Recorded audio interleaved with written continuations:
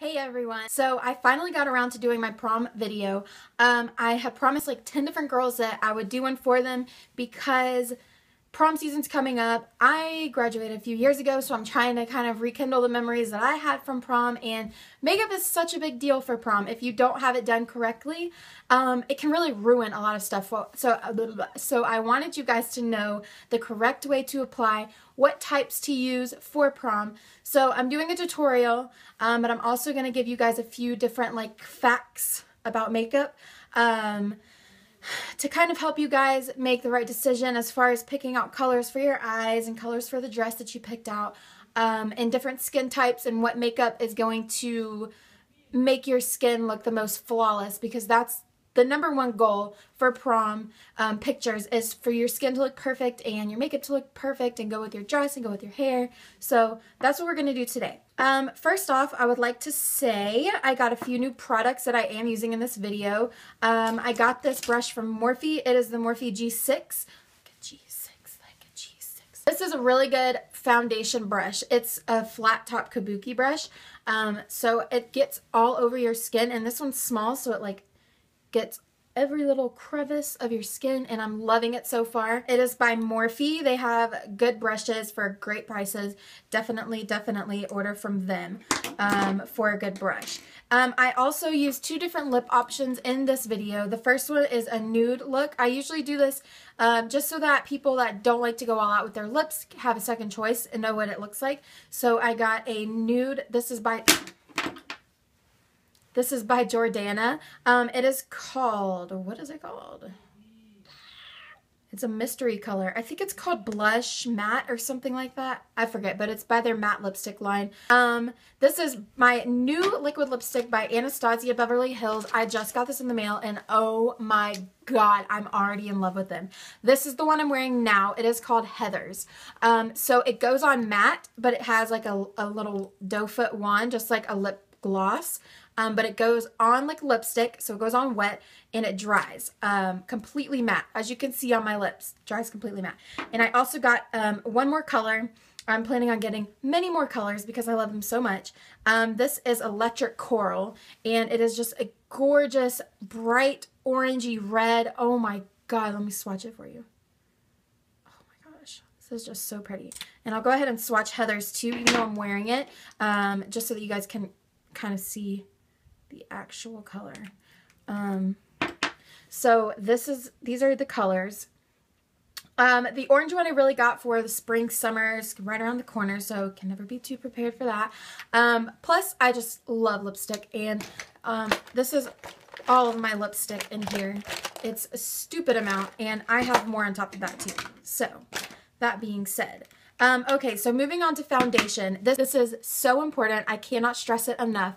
If you use a foundation with SPF in it on prom, when you take a picture with a flash, which is going to happen because everybody takes prom pictures, your face is going to white out. It's going to turn bright white because the SPF in your foundation is reflecting off of the light, and you're going to be washed out. So make sure that you are using a foundation with no SPF in it, like something that says, like this is the one I use, Make It Forever HD High Definition Foundation. So when it says HD or photo ready or camera perfect, picture perfect, I have the Smashbox photo finish, anything photo finish like that, it means there's going to be no SPF in it, and it's perfect for taking pictures, so it's not going to wash you out. Make sure, because otherwise you're going to be the pale one in the group of pictures. Just nobody wants that.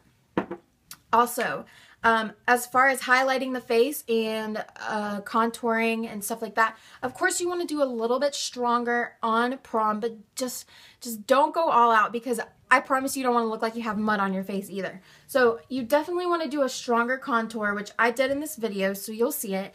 But also highlight. Make sure that your highlight is even all throughout your face. So back to foundation. If you have oily skin, you need a completely matte foundation, because that way you're not going to have any kind of oil coming through halfway through the night. You're going to need a completely matte foundation. So like this one that I have is the Magic Nude Liquid Powder. This dries completely matte. And this has SPF in it, so don't get this one, but get one that finishes like this. so that it will dry completely matte. You won't have any oil coming through. And also, even you don't have to do this, but you can set it with a powder just to ensure everything is locked into place, because that's what I would do if I had oily skin. I have not natural, everyone has natural skin. I have normal skin, so I can either wear matte or something that with a dewy finish, like this Makeup Forever has sort of a dewy to matte finish, so it's kind of gives you that glow, which if you have oily skin will make you greasy throughout the day. So definitely stick with matte. If you have dry skin, definitely go with something hydrating, something with a dewier finish, so that you don't have flakes and stuff. If you use a matte foundation and you have super dry skin, you're gonna feel like you have a mask on and it's gonna start flaking off, or it's gonna take all, or it's gonna like, what's the word? Like suck it to your dry spots. Like I get dry right here sometimes, and if you use a matte foundation, it's going to really make that noticeable and flaky, and you don't want that either. If you have normal to combination skin, you can really do either. I would suggest doing something with a dewy finish and setting it with a powder so that it's nice and matte, but you still have that natural glow, if that makes any sense. I did not set my face with anything today as far as a powder. I just put on my primer, my foundation, and my bronzer and blush and highlight, and I didn't do anything. You can also spray with the MAC Prep and Prime or something of this nature. This is going to give you, depending on how much you put on, either a dewy finish, or it's going to make sure that your stuff is set all night, which I would definitely suggest. I don't really care for today because I'm not going to prom, obviously, but so I'm not going to spray this on me, but also use this on your brushes if you want to have a foiled look on your eye like this. I did that in this video too, so you'll be able to see that if you're using a lot of foil type eyeshadow. So moving on, what else did I get that was new? Oh, my velour lashes. Oh my god, I am obsessed with these. I don't know if it's the pair that I got or if they do this often, but mine started falling apart, and it's such a tragedy because these lashes are so beautiful. These are called Doll Me Up.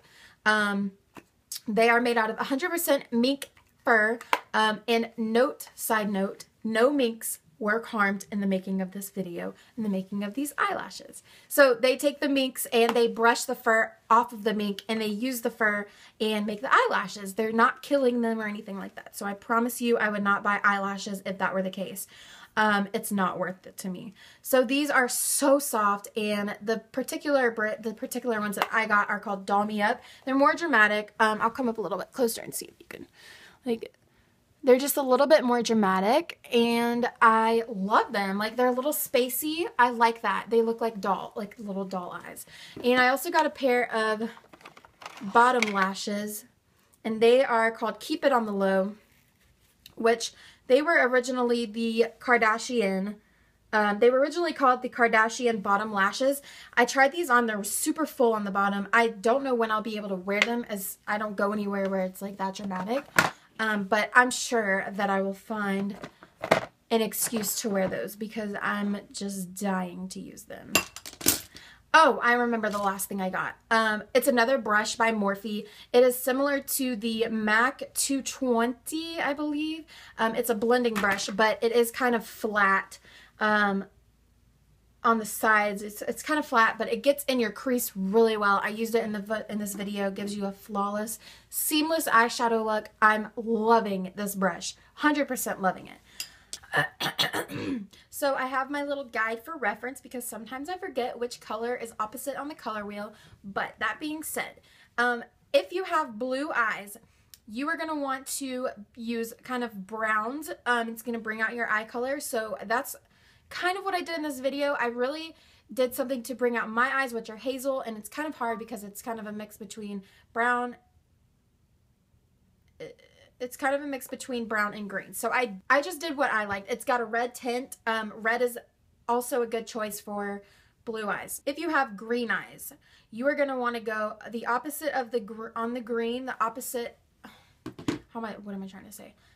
On the color wheel, the opposite of green is purple. So purples, any kind of purples or purple blues or a red purple will bring out your eyes. I did a simple technique in this video with my favorite colors, so I wanted you guys to kind of take my techniques as far as blending and color, like fading the colors to whatever, so that you guys could take the color that matches your eyes and do it on your eyes, if that makes any sense at all. So I did a simple technique as far as a base color and then putting a color in the crease and kind of an outer corner color, and just blending it all out. And then I used a metallic color on my lid. Take whatever color shadow brings out your eyes and do this technique, and you can do it with any colors.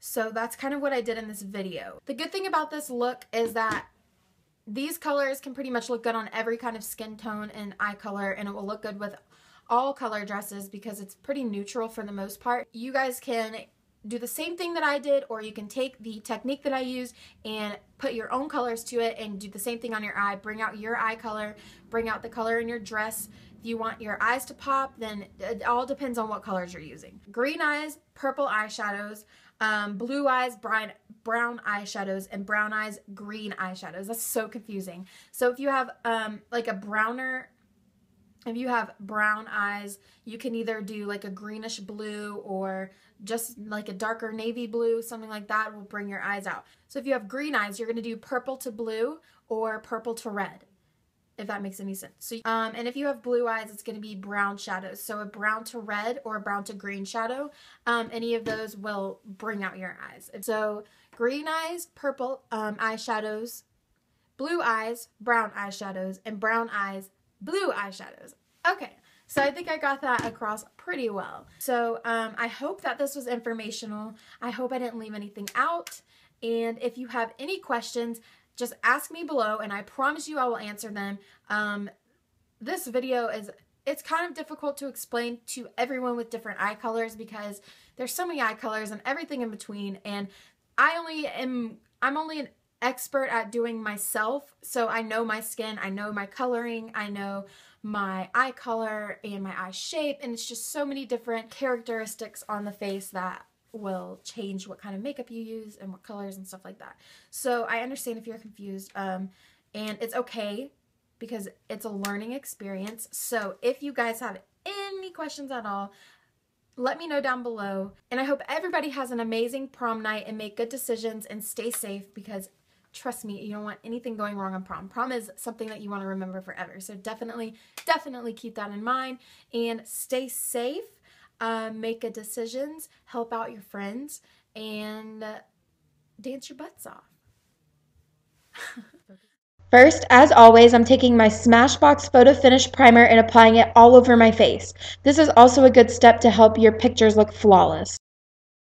Next, I'm taking my Professional Pore Filler by Benefit, and I'm applying it in the places where my pores are the largest. I'm going to apply my Makeup Forever HD foundation all over my face.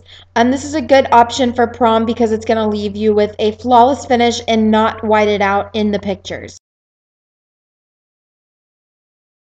I'm taking my Morphe G6 brush and applying this all over my face. It's a great brush to help save your product because it's not taking anything from you. It's just kind of pushing it all around. And I did decide to add a little bit more foundation for extra coverage. If you have acne or anything like that, you might want to do just an additional layer just in case. And I do realize that my foundation is not the same color as my face, but it is the same color as my neck, which is fake tan, so that is going to be most important.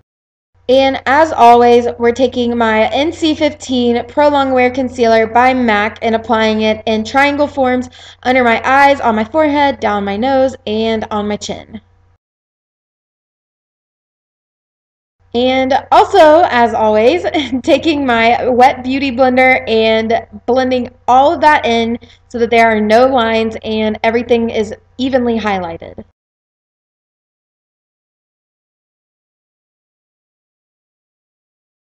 And to make sure that my concealer is not going to crease and it's not going to smudge or go anywhere tonight, I am setting it with my Banana Powder by Anastasia Beverly Hills and a tapered highlighting brush.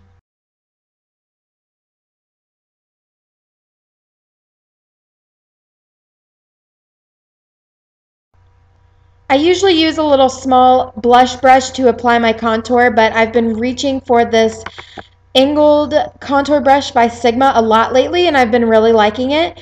So I applied all three of my bronzers mixed together from my Anastasia Beverly Hills contour kit, and I've been applying that underneath my cheekbones. I'm doing it a little bit stronger for the occasion today.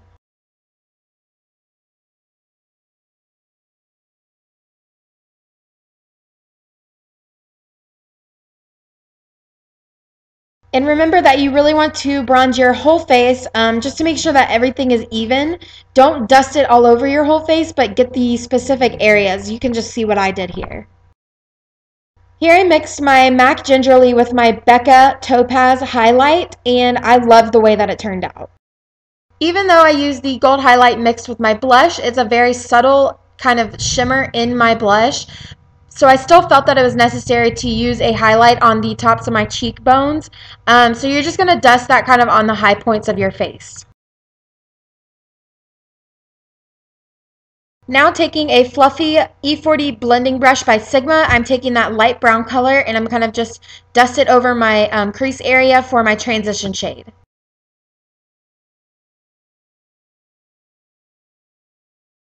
I'm taking my new favorite blending brush by Morphe and a mauvish purple shade and applying it in my crease with my brush kind of tilted upwards so that it does all the blending for me.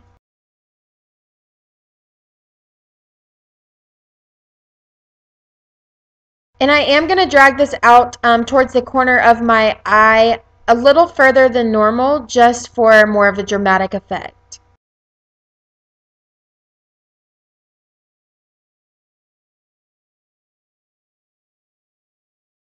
Now I'm taking a dark brown with that same blending brush and I'm adding it just to the outer corner of my eye to kind of make it look a little more smoky.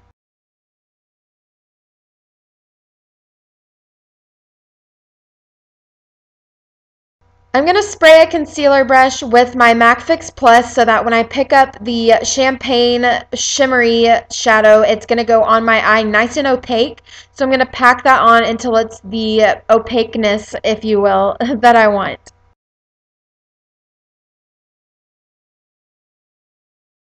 Now I'm going to take a flat definer brush by Sigma and take a black eyeshadow and kind of just smoke out the lash line so that I can hide the lash band that I'm going to be putting there in just a second. If you decide not to wear false lashes, you can skip this step. I decided to take a liquid eyeliner and kind of make a really tiny line really close to my lash line just to hide the lash band even more. And we're going to, of course, add mascara before we put on our false lashes just to make sure that you don't have your eyelashes like sticking out. I'm taking my Duo Lash Glue in the color Clear, and it goes on white, but it will dry clear. I'm applying it all over my new velour lashes in the style Doll Me Up, and you're going to want to let it dry for at least 30 seconds before you try to apply it so that it gets tacky and it's easy to work with.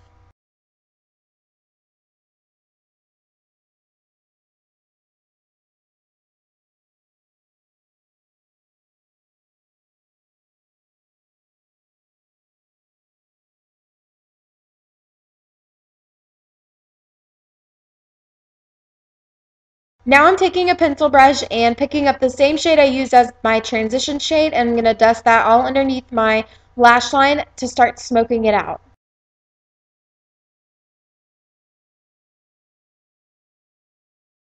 Taking the same pencil brush, I'm going to grab a darker mauve shade and smoke out the bottom lash line until it is as smoky as I want it.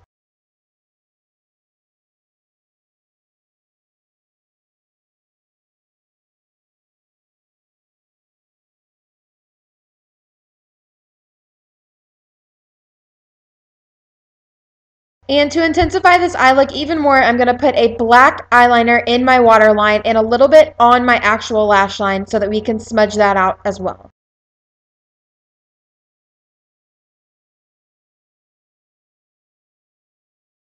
And like I said, we're going to smudge the black eyeliner as well to make this more intense.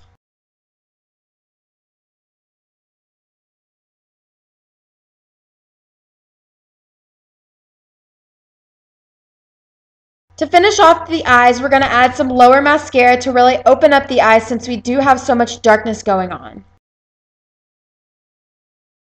For the first lip option, I'm adding my MAC lip pencil in the color Whirl along with my Jordana Matte Nude lipstick, and this is going to be for a nice soft look.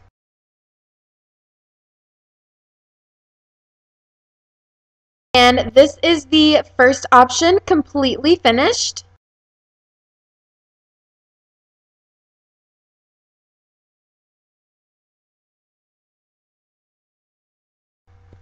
And for the second option, I'm taking my MAC Half Red Lip Pencil and applying it all over my lips as a base because the Anastasia liquid lipstick that I'm going to be using is a little bit drying and I want to have the extra moisture on my lips. So after that, I'm taking my Anastasia Beverly Hills liquid lipstick in the color Heathers and applying that on my lips on top of the Half Red Lip Pencil. And this is a very dark, intense color, but I absolutely love it. And I know that I have my girls out there that will love this darker look.